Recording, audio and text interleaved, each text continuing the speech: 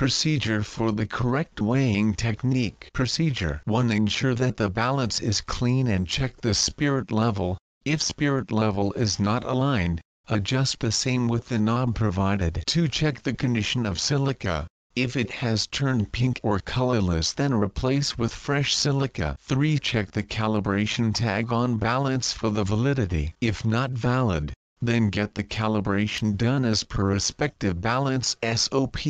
Then only proceed for weighing. 4. Check whether internal calibration of balance is done. If not, then get it done, record it, and then only proceed for weighing. There are two types of material, solid and liquid. The first procedure of weighing of solid material. 1. Use appropriate size of butter paper with respect to the quantity of the sample to be weighed. 2. Place the butter paper on the pan of the balance and tare the weight to 0. 3. Place the desired quantity of the sample slowly at the center of butter paper using a clean spatula. The weight taken should be within plus or minus 10% of the specified weight. 4. Close the door of balance and note down the weight of sample. 5. Carefully transfer the contents from the butter paper to the desired container, example conical or volumetric flask, ensuring no spillage of the powder. 6. After completion of the transfer, place the butter paper back on the pan of balance. Shut the door of balance.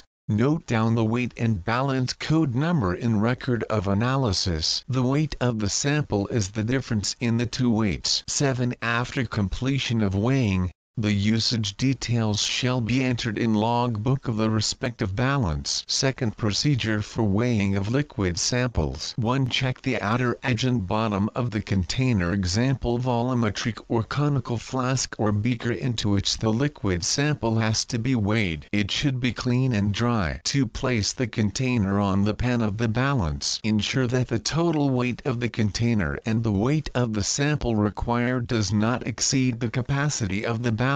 3. Tare the weight of the container to 0. 4. If the sample to be weighed is volatile, it is advisable to put little diluent in the container. Whenever the sample is required to be diluted, tare the weight and then weigh the sample. 5. With the help of a clean and dry pipette, transfer desired quantity of the liquid sample to be weighed into the container. 6. Close the door of balance and note down the weight of the liquid. It should be within plus or minus 10% of the specified weight and the balance code number on the record of analysis. 7. After completion of weighing, the usage details shall be entered in logbook of the respective balance. Note: after completion of weighment, clean the balance and the surrounding area.